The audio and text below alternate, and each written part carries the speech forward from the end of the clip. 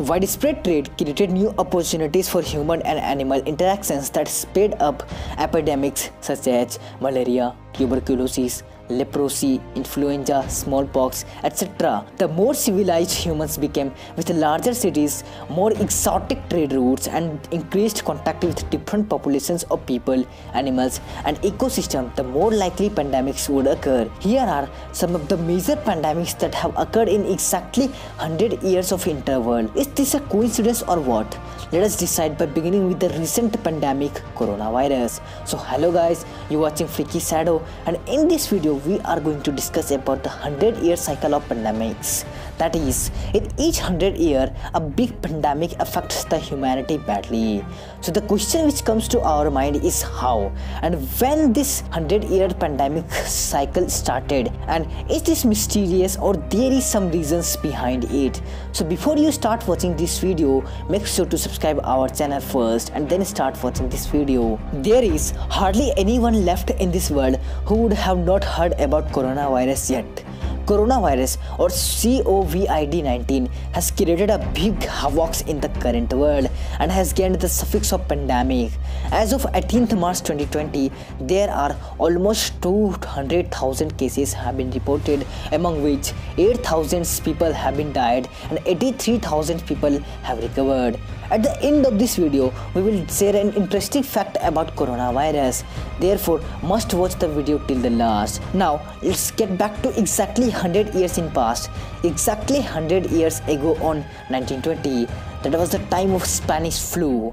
The 1918 influenza pandemic was the most severe pandemic in recent history. It was caused by an H1N1 virus with genes of avian origin. Although it has been still unknown that from where this virus had been originated, but it spread worldwide during 1918 to 1920. The number of deaths was estimated to be at least 50 million worldwide, with about 65,000 occurring in the United States alone.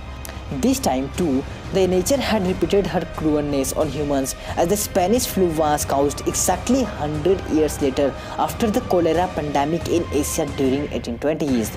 The first cholera pandemic, 1817 to 1824, was also known as the first Asiatic cholera pandemic or Asiatic cholera, began near the city of Calcutta and spread throughout Southeast Asia to the Middle East and Eastern Africa and the Mediterranean coast. Hundreds of thousands of people died as a result of this pandemic, including many British soldiers, which attracted European attention. The total deaths from this pandemic still remain unknown, but this cholera pandemic was also not the starting phase of this 100-year cycle of pandemics. This continuation was started from 1720s when the Great Plague in Marseille outbroke. The Great Plague of Marseille was the first of the significant European outbreaks of bubonic plague, arriving in Marseille, France in 1720. The disease killed a total of 100,000 people, 50,000 in the city during the next 2 years and another 50,000 in the north in surrounding provinces and towns. The origin of this plague is still unknown, but some says it came from ships. Now the biggest confusion which comes to our mind is how is this possible? In the past 4 centuries, why it's all repeating again and again? These all things are really mysterious, and the existence of coronavirus was also predicted earlier.